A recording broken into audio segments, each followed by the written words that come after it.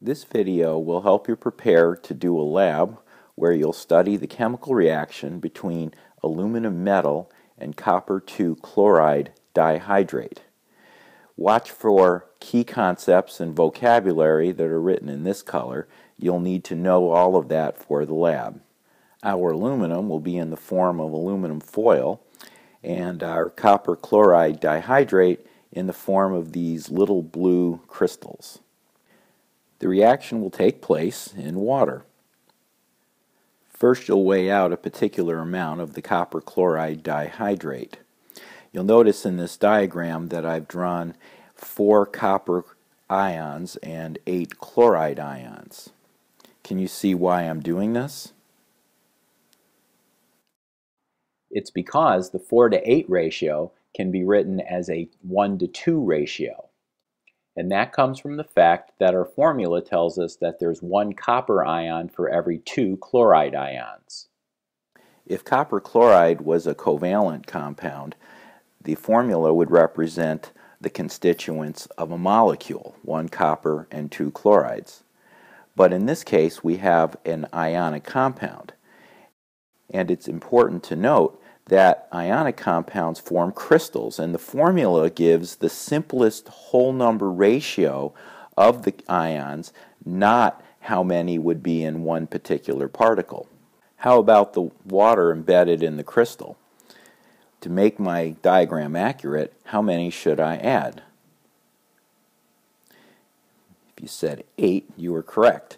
So let's put them into the diagram as well. And now we'll put the copper chloride dihydrate into the water. So what's going to happen? The copper chloride dissolves in the water. Now if copper chloride were a covalent molecule, what you'd end up with is a whole bunch of little molecules swimming around in the water. But in this case we have an ionic compound. So what does that mean? Well, dissolving causes an ionic compound to dissociate, which means to break apart into its constituent ions. So we now have a bunch of copper ions and a bunch of chloride ions swimming around in the water. The water that was embedded in the copper chloride crystal will just add to the rest of the water. Because the copper chloride dihydrate is dissolved in water, we write it this way in a chemical equation with the AQ. The AQ means aqueous, which is to say it's dissolved in water. And now that the ions are dissociated, they're ready to react.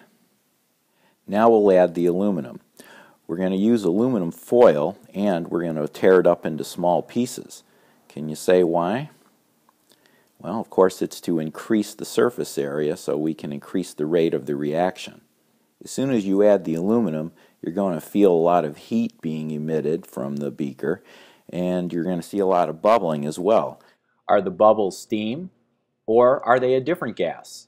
Only further experimentation could tell. So we'll classify this reaction as exothermic. So that tells us what's going to happen at the macroscopic level. Now let's look at the microscopic level.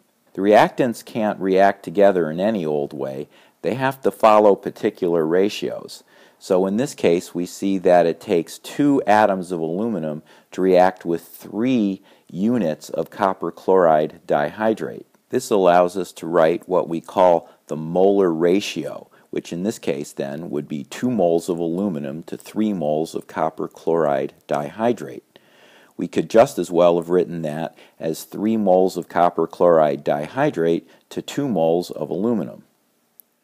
These two quantities are perfectly matched, so if we used these amounts of the reactants, we would find that they both completely react and get used up at the same time. On the other hand, if we had extra of one of the reactants, we would say that that reactant was in excess. So at the end of the reaction, there would be some left over. The other reactant, which will run out first, and thereby stopping the reaction, will, as we say, limit the reaction. So we call the other reactant the limiting reactant. You'll notice that the products also get produced in specific amounts, and this is represented by the coefficients in our chemical equation. If you count all the atoms, you'll see that there are exactly the same number of each type of atom on both sides of the equation. That means that we have what's called a balanced chemical equation. In this lab, we're particularly interested in the relationship between the amount of aluminum that we start with and the amount of copper that we end up with. We can represent this relationship by writing 2 moles of aluminum per 3 moles of copper, or we could write it as 3 moles of copper to 2 moles of aluminum. These are also called molar ratios. It's really important that you learn what they are. And one other thing, notice that the aluminum chloride produced has an aqueous designation. The chloride ions were already dissolved, but now the aluminum metal is also dissolved, and note that aluminum ions in solution have no color. The copper, which had previously been in ionic form, is now in neutral form and therefore becomes solid. We say that the copper precipitates from the solution. That means that it comes out of the solution. The copper could also be called a precipitate. You won't see a chunk of copper metal. Instead, it will precipitate out as a powder. Next, we'll filter the powder out by using a funnel and some filter paper. After that, we'll weigh the copper. And finally, we'll compare what we get with what we predicted by a stoichiometry calculation.